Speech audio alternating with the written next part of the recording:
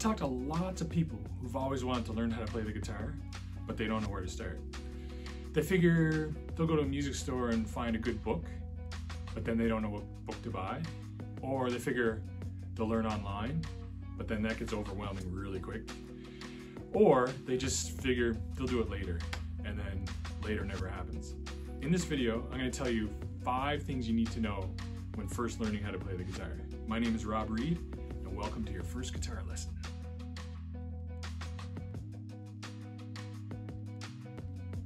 So the first thing you need to know is the parts of the guitar. Sounds kind of basic, but it's good to know. So this is the headstock, the tuning pegs, and this is called the nut. And these blocks are the frets. Fret 1, fret 2, fret 3, fret 4. And then most guitars have fret markings on the frets. My fret markings are on the side there.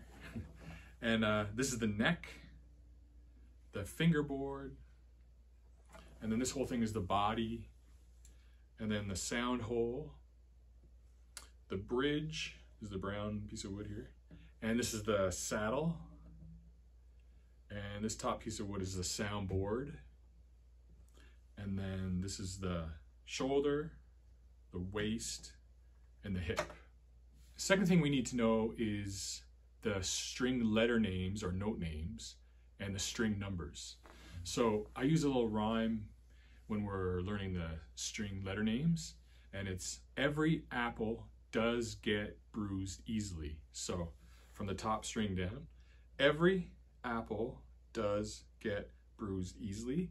And those words have the first letter stands for the string note name. So E, A, D, G, B, E. The guitar is numbered from the bottom to the top, bottom string to the top, or the highest string to the lowest string. So string number 1, 2, 3, 4, 5, 6. Next thing we have to know is the finger numbers. Finger numbers are finger 1, 2, 3, and 4. Next thing we need to know is how to properly hold the guitar.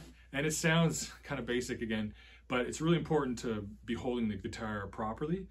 So you want to have your shoulder over the hip of the guitar, and that's going to hold the guitar up and stabilize it so that your hand is free to move up and down in the neck. So you don't want to be holding the guitar up with this hand because you're not going to be able to move as freely. So take your hand away and make sure the neck doesn't drop down like that. Okay. The next thing we're going to look at is your first chord, the A chord. So take your first finger and put it in the 2nd fret, 3rd string or G string.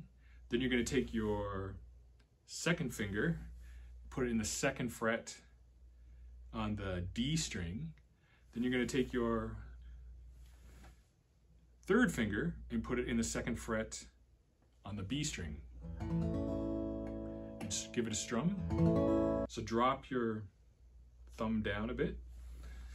So you want to make sure you have a space between the neck and your hand. So a little space like that.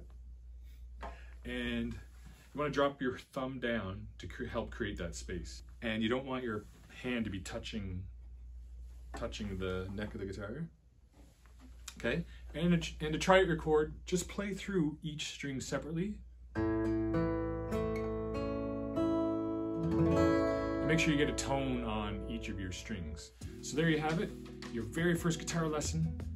You learned the parts of the guitar, the string names and numbers, the finger numbers, how to properly hold the guitar, and you learned your very first chord, the A major chord.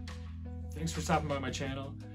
Don't forget to subscribe and hit the bell so you can be notified when my next video is up.